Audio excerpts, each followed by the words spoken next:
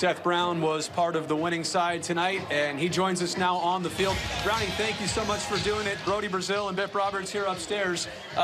Second half Seth, I think we might start getting that trending on social media. 4 hits yesterday in the doubleheader, 2 more hits today, including the home run. What did you do during the All-Star break that's causing this? Just getting ready for my baby boy. Oh. I was going to say, that's how Dallas Braden is right now. He just had his 3rd daughter, so a lot of people celebrating life. But what's been working for you these last 2 days? Honestly, just trying to be a little bit more smooth and get my moves a little bit slow, or a little bit slower and smoother at the plate, a little bit smaller, and just kind of simplify things a little bit. Well, Seth, I started calling you Sarge on TV during the broadcast tonight, and when I said that, you went deep to center field, my friend. Man, I love it. That's awesome. Your growth continues. You continue to grow.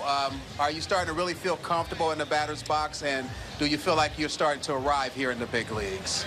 Yeah, no, absolutely. You know, I think it's been one of those things that the more at-bats I get, the more comfortable I get. And it's finally starting to feel like I'm putting it together and just having a solid routine and just having faith in it day in, day out. And, yeah, things are starting to feel pretty good. And just keep it going and keep doing my routines. Brownie, I got 2 more things for you here. Tonight was your 12th homer of the season.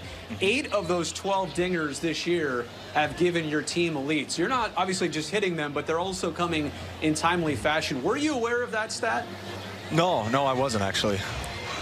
But, you know, I think it's just one of those things where you're always just trying to keep that line moving, and especially in those situations where you can get something going. It's just that team mentality of get the next guy up. And, you know, I feel thankful and that's happened. But, you know, I think it's just a team thing of everybody's in there trying to get the next guy up.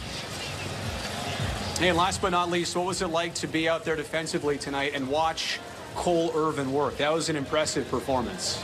Oh, you know, it's always fun to watch Cole pitch. You know, he's got that good mentality of I'm getting after it every pitch.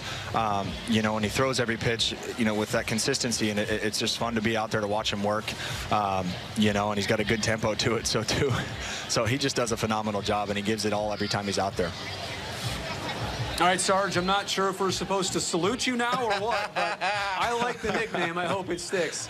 Thanks I appreciate for joining you guys. us here. All right, thank you guys. Left, right, left, right. Hey, I love it, man.